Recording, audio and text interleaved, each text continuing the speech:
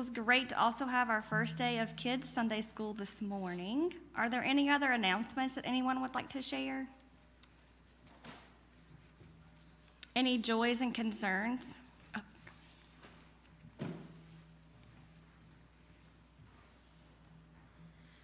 As Brother Jim White would say, if you're interested in an all-inclusive vacation package, I have a deal for you. This year, our Brethren Disaster we're going to Dayton, Ohio, June the 13th to the 19th week.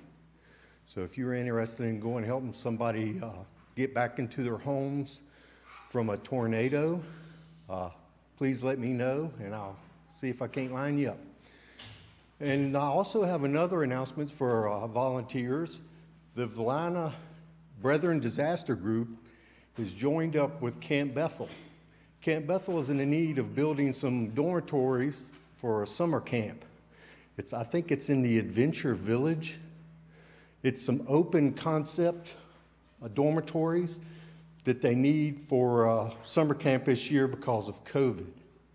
So if you're interested in coming and helping out build these dormitories, there's 2 dates on the books in May 15th and May the 22nd, which is both Saturdays.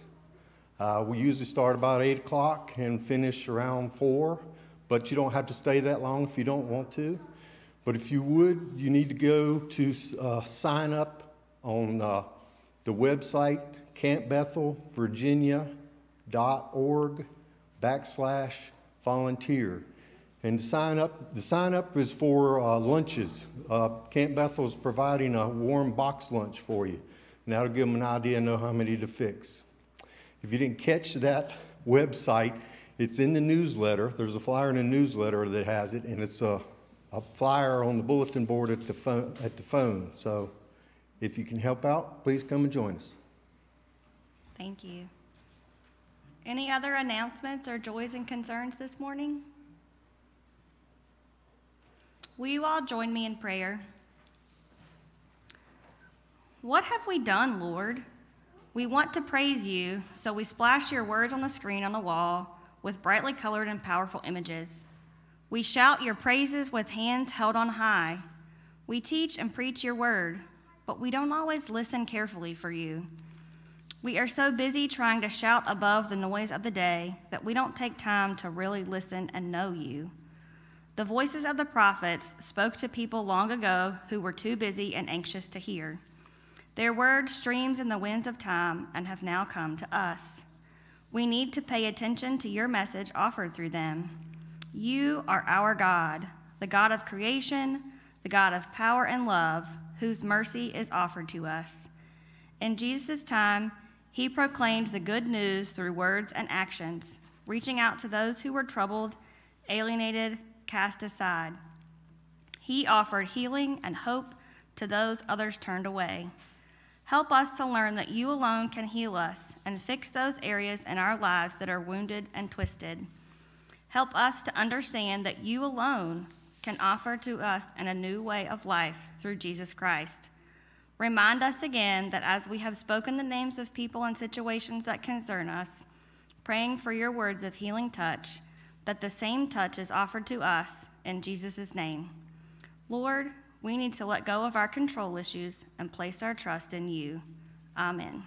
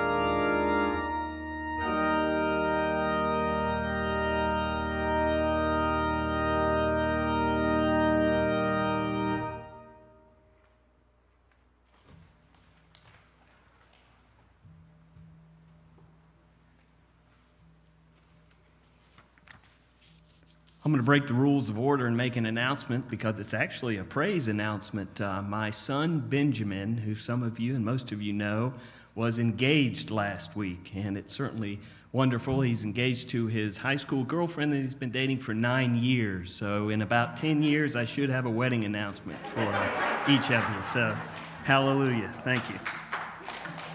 So let's please stand if you are able for our call to worship this morning and our invocation prayer and opening hymn.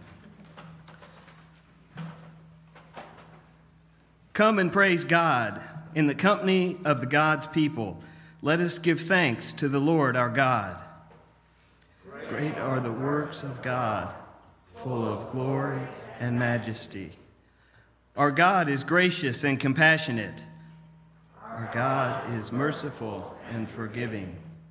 Our God is faithful and trustworthy. Our God is just and good. So come, let's worship God together. God's praise will last forever. Let us pray. Dear Lord, open our hearts and spirits this day to hear the great good news of your power and presence with all of your people. Fill our hearts with rejoicing as the words are proclaimed in song and story. Enliven us and remind us that you are with us through the pillar of fire, through the magnificent words of the prophets, through the ministry and love of your Son, Jesus Christ. It's in his name we pray. Amen. Please remain standing and join us in our opening hymn, Brethren, We Have Met to Worship.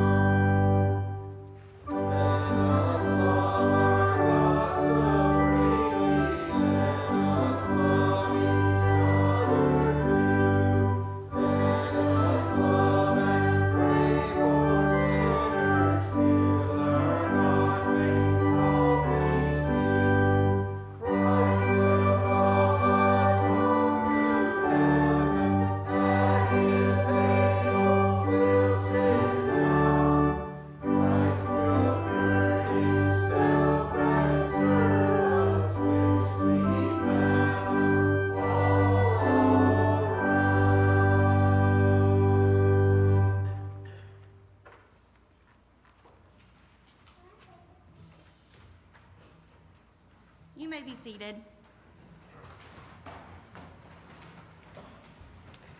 Joining us today will be a recorded sermon by Dan Rudy, who is the pastor of the 9th Street Church of the Brethren. He and his wife Tabitha have a daughter named Evelyn, and they live in Roanoke. Originally from the Glade Valley Church of the Brethren, he began pastoring in Roanoke after attending Bridgewater College and Bethany Theological Seminary. The title of his message today is Deeds of Power.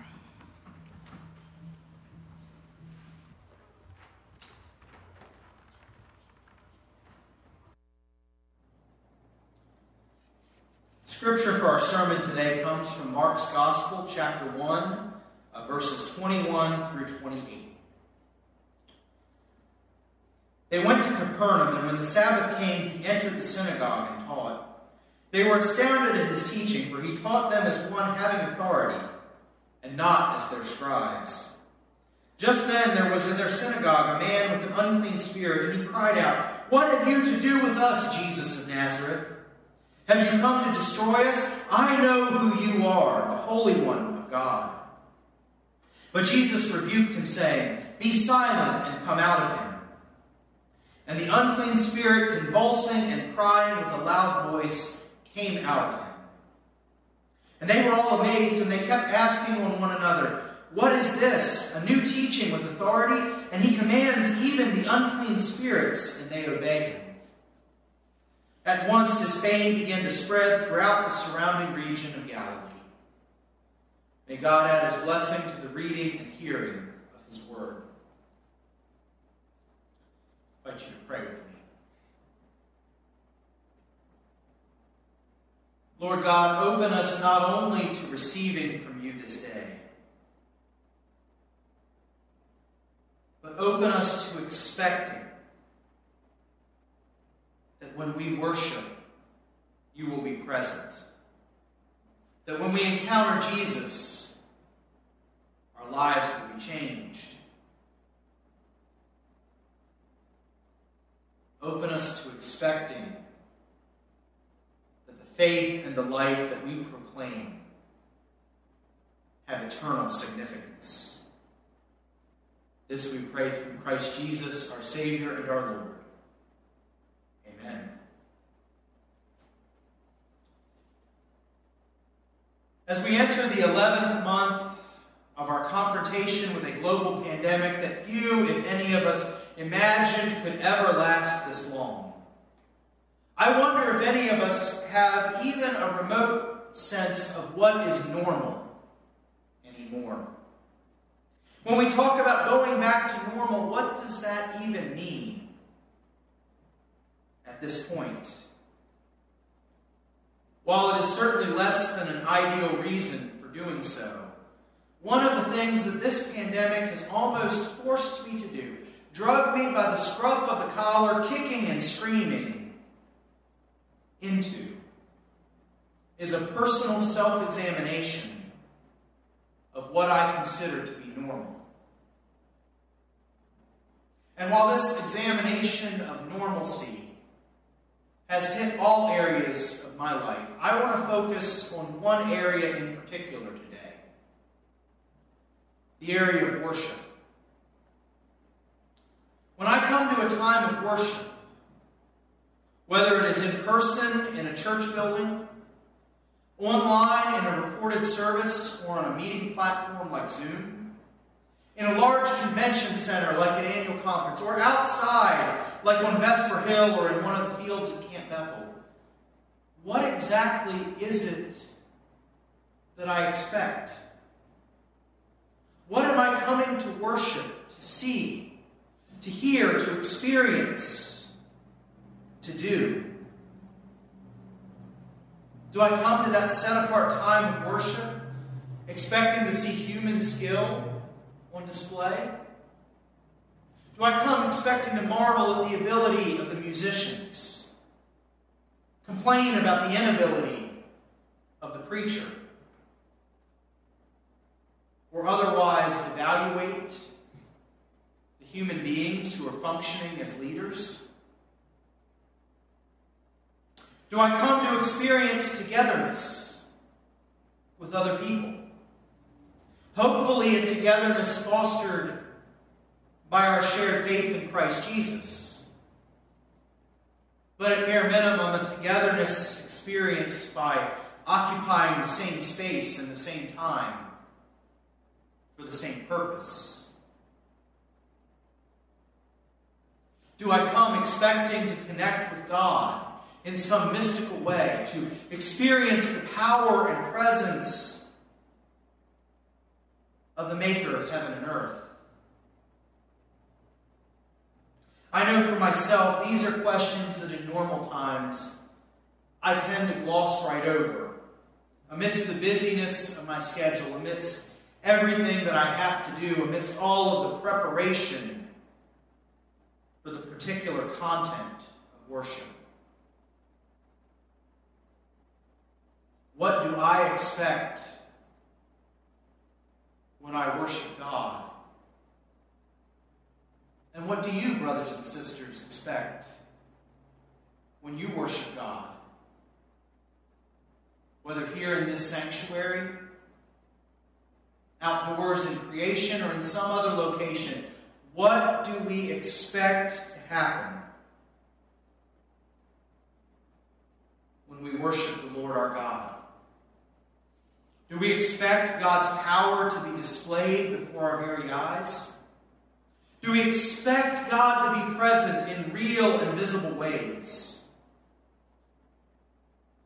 Or would we be surprised if the power and presence of God were to break out before us?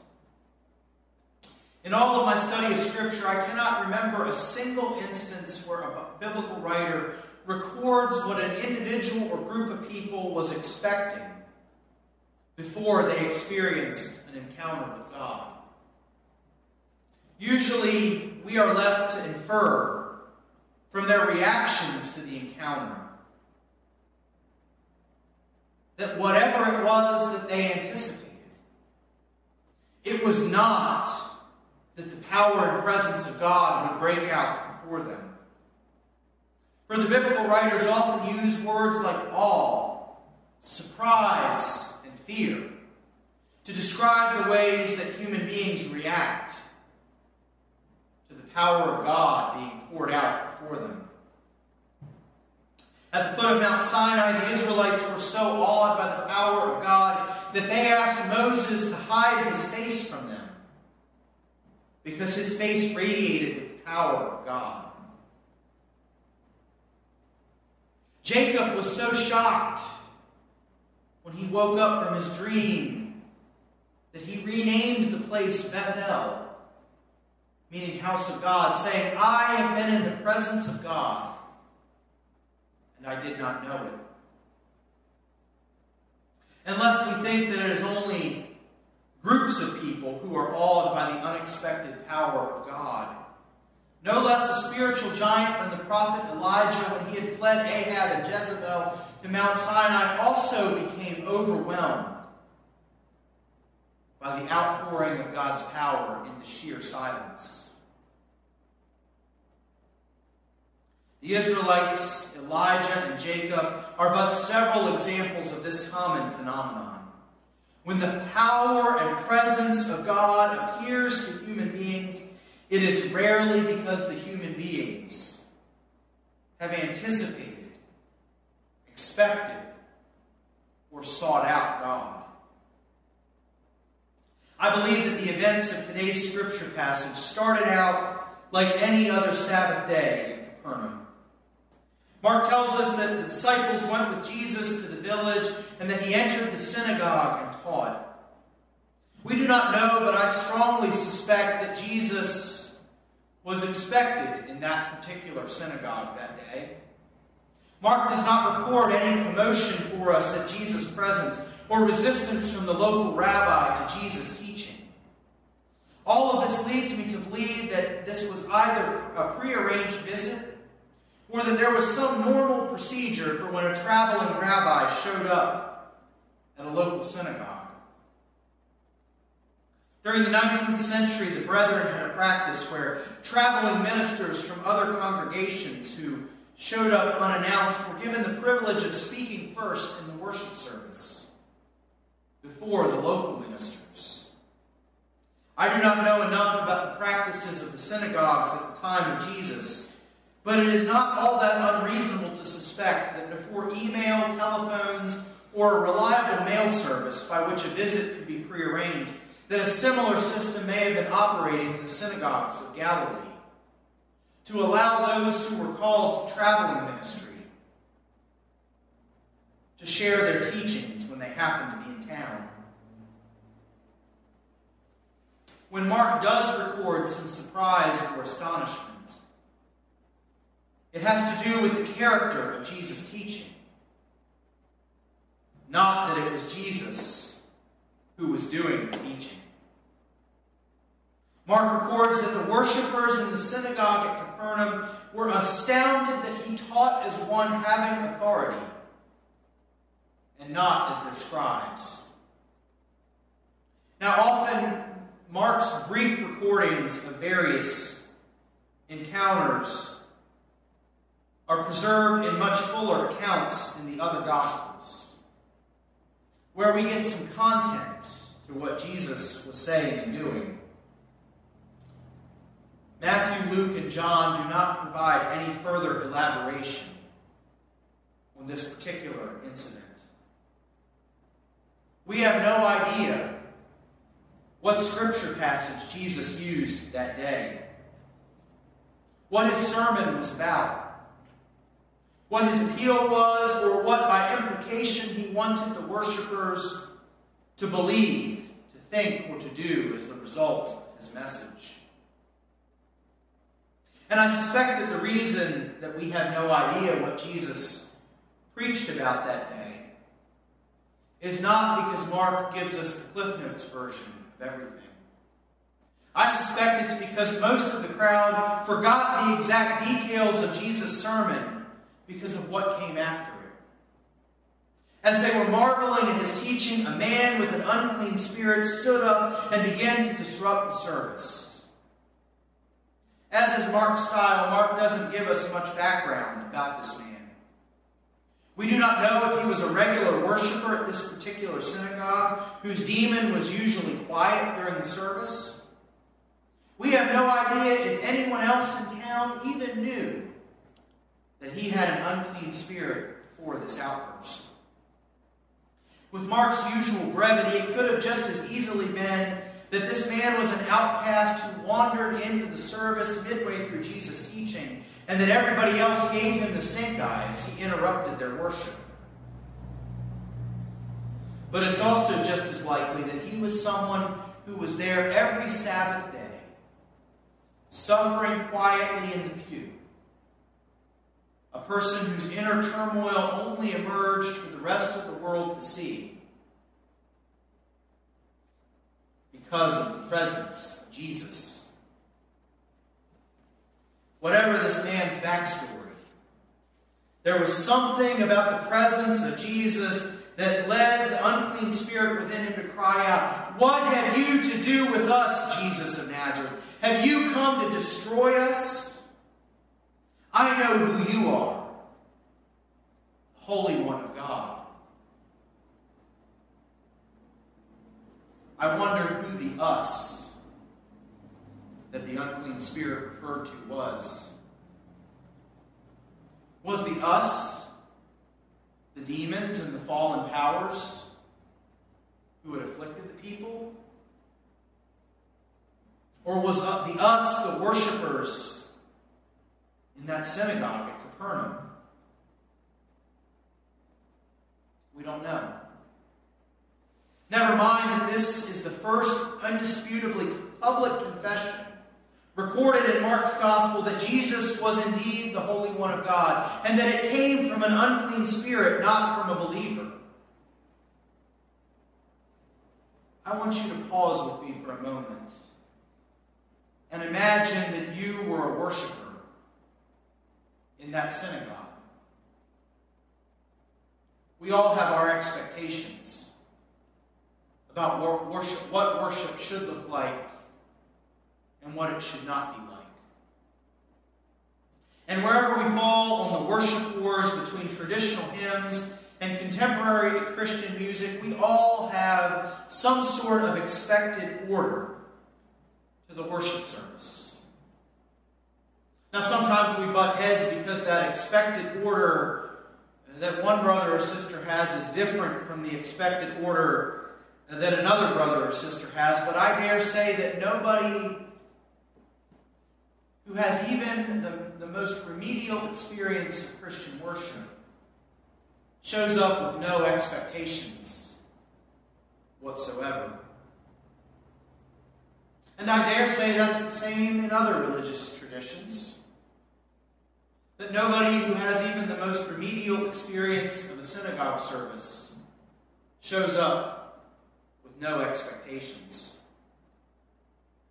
And even within the call and response tradition of predominantly African American churches, where the congregation is expected to participate in the sermon in audible and visible ways, where standing up and shouting is not uncommon, there are still expected words and phrases that the congregation might call out in response to the preacher.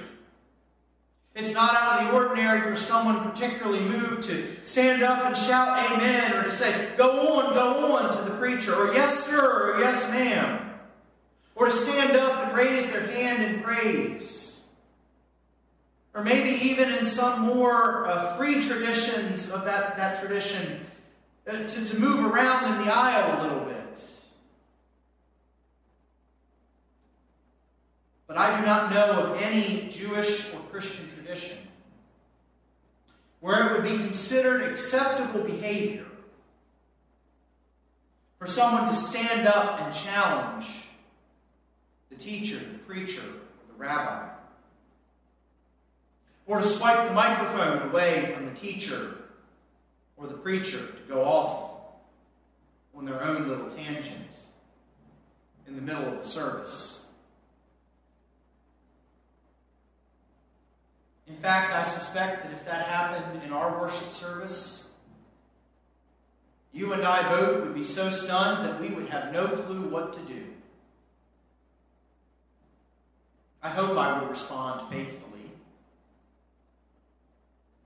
But I won't know until that happens. Please don't take this as an invitation to make me find out what I would do. While we do not know what we would do if confronted with a similar circumstance, and while I suspect that the congregation almost certainly had no idea what to do with this man's outburst, Jesus was not similarly paralyzed. Jesus quickly diagnosed that this was not simply the case of an obnoxious person acting out. This was not simply someone who needed to be educated about the social norms of worship, that there was something deeper, something in the spiritual realm that led to this incident. Understanding that this was not the man himself, but the unclean spirit talking, Jesus quickly rebuked the unclean spirit, ordered it to be silent and to come out of this man. Even in religious traditions that speak of exorcisms much more frequently than our own, most folks do not come to public worship expecting to see demons cast out before their very eyes. And even if we are among those who believe that much of what the ancients diagnosed as demons and unclean spirits are more accurately diagnosed as mental illnesses today, I dare say that most of us who would dismiss this as a mere mental illness also do not come to worship expecting to see people healed of mental illness before our very eyes by the Lord our God in front of them either. Clearly, the folks at the synagogue at Capernaum did not expect exorcisms, because when the unclean spirit left the man, they looked at each other with amazement. And they kept asking each other, who is this who teaches with authority and who even the unclean spirits obey him? But more than their cross-chatter, more than their whispering to each other, if you need any more proof that this was not what the worshipers were anticipating when they went to the synagogue that day, look no further than verse 28. When Mark tells us that word spread throughout the region about Jesus. I suspect most of you that have been in the church for any length of time are somewhat familiar with the way that rumors and innuendos spread in church circles. I have to say, I have yet to hear the first church rumor that goes, "You know that church over there? I visited last Sunday and things went exactly as you would expect." And yet I've heard many a rumor shared through the grapevine about this thing or that thing that was out of the ordinary, that was unexpected, that was different.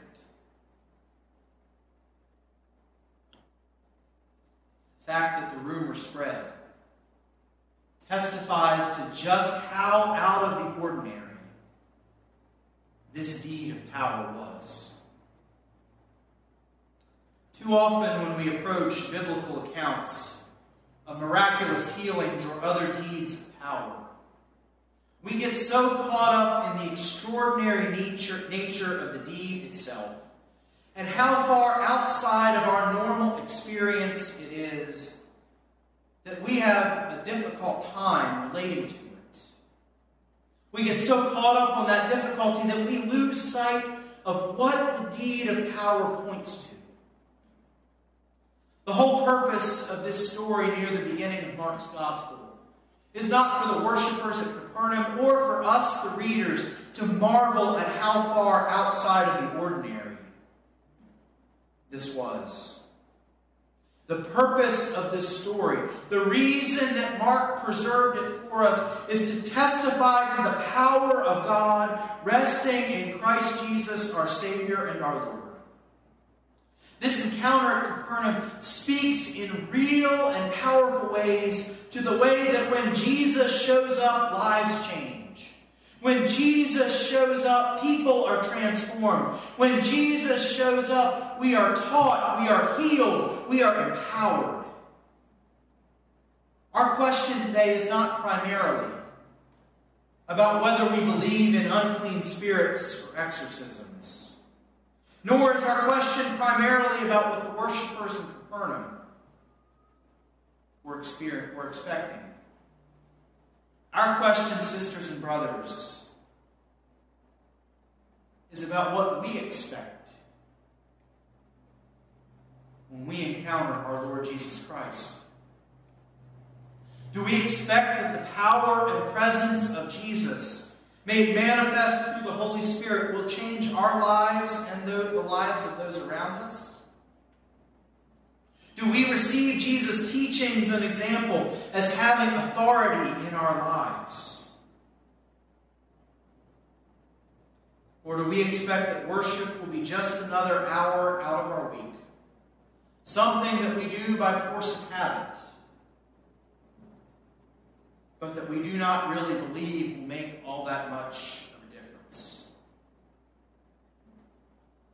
Folks who went to the synagogue that Sabbath in Capernaum all those years ago encountered the presence of God as they worshipped. And dare I say it, they were never the same. I pray that we too would come into the presence of Christ Jesus, expecting that his power and his presence will not only change us, but that Christ Jesus will also change the world around us. Amen.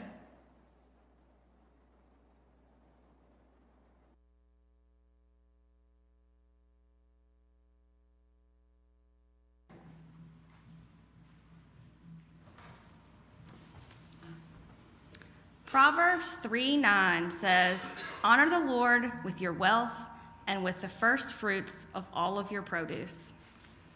Would you please join me in giving in the plates in the back or using the Tithely app? And would you please pray with me? Giver of all gifts and source of life, we gather here with hearts full of gratitude, and yet we confess that at times we spend unwisely, impulsively, and compulsively. Giver of all gifts and source of life, We gather here with hearts full of compassion, and yet we confess that at times we respond with less than our true capacity. Help us to share generously, supporting what matters most, the mission of Jesus Christ. Amen. Please stand and join us in singing our closing hymn, Lord, Whose Love Through Humble Service.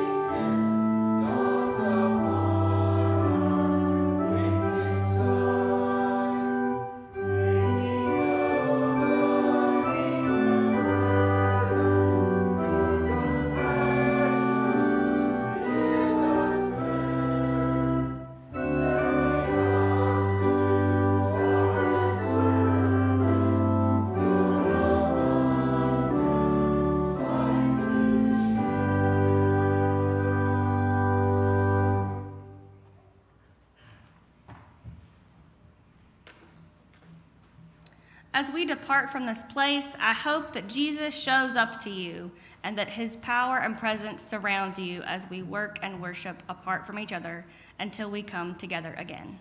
Amen.